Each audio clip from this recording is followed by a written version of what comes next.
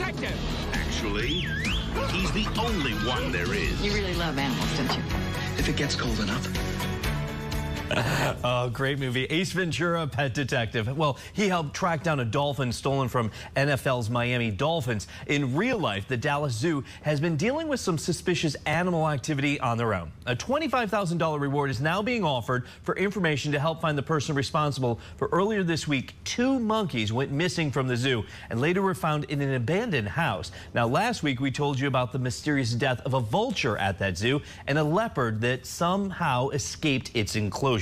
So this morning, we're turning to our own pet detective to get some answers about what's going on. We're joined by Angel Nieves. He's a former detective with the NYPD Blue and the founder of Angel Investigations, pet detective agency. Hey, good morning. Thanks for joining us, Angel. How you doing? So in this case, in your experience as a pet detective, what is your initial instinct when you hear about all these suspicious activities at the Dallas Zoo? Well, the Dallas Zoo actually started probably before the January 13th. I mean, this person who's there probably went there a couple of times, scope out the place, and actually got into getting one of the animals. Did a couple attempts. It's like on the 13th, he got the clouded leopard. Right. I mean, he didn't get it. It was too much for him, went over his head. So, you know, he just let it go. And then the same day, they found out that there was the same cutting. That I call it like a pattern. They cut for the leopards to come out. He did the same thing for the monkeys, which are langur monkeys. They found out in the afternoon. Right. And then he couldn't get those neither. But those monkeys are very smart. They're from India. And then on the 21st, something happened with the vulture. Yeah, something went wrong. Probably the vulture attacked him. And then with the same stuff that he used to cut, probably he injured, because I don't know what kind of examinations they did and what they found out. They did not say in the news. But if that could be it, is a possibility his blood could be in the area, probably got injured, probably went to the hospital. Yeah.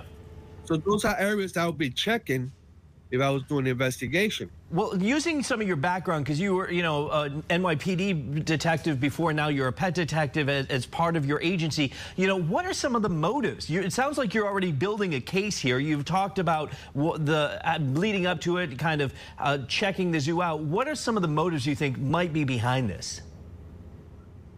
Okay, the motive will be in the person's mind.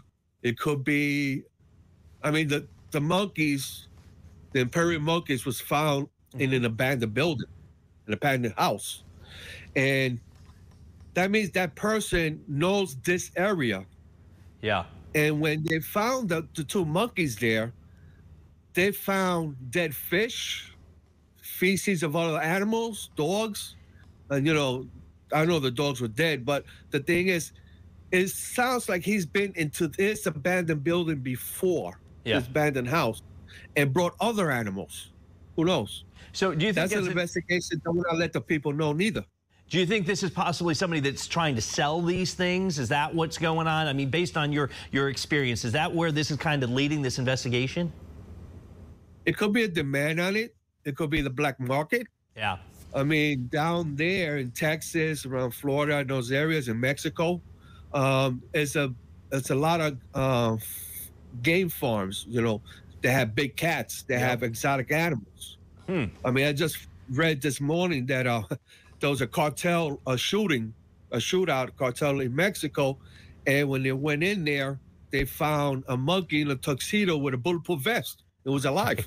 Well, so you know, I mean, this is a big demand on this, but there's also possibility that this guy actually took the monkey for himself, but doesn't have a place to put it because it's hot. Everybody's looking for the monkey. Yeah. So you and just then even got a tip. Somebody called on a tip and say where the monkeys are. So that probably this person knows this guy. He probably talked about it. So you just mentioned a monkey in a tuxedo and a bulletproof vest. What is the strangest case, animal-involved case that you've ever solved? Because you've got to have some stories here. Most of them is dogs and cats in New York City. Okay. But there was a case I wasn't involved at all. I was actually working narcotics when it happened. A case in Harlem, in the projects. And this guy, he had something was smelling, like a foul smell, people were saying, but they never complained about it. And meanwhile, this guy opened the door and he threw a chicken inside the apartment, but there was a tiger in there. Oh my gosh. And it grabbed his leg. He got hurt. The door closed, so the cops had to come.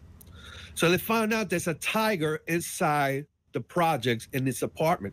Only in New York. So if you look it up, you see the cop, the emergency service, with a rifle, like a dart gun. Yeah. Right?